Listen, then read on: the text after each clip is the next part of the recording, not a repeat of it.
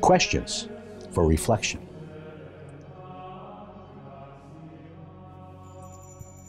In this creation account from the book of Genesis, we learn God's loving plan from the beginning was that man should not be alone.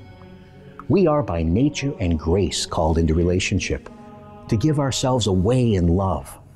This is a reflection of the image of God in us. Our God is a trinity of persons in perfect unity.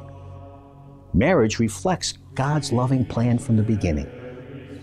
Do we honor and defend God's plan for marriage?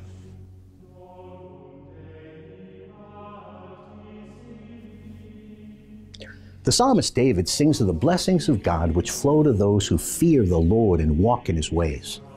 One of them is a happy and fruitful marriage and family life. For those who are married, do we see our wife or husband, children and grandchildren as a blessing? Do we live our married vocation according to God's plan?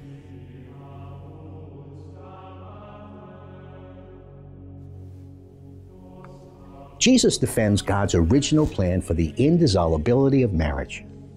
In our time, faithful marriage and the family founded upon it is under a horrible assault from many corners. Do we defend it as God's loving plan? For those living the marriage vocation, are we living it as a call to holiness and a sign of Christ's love for the church?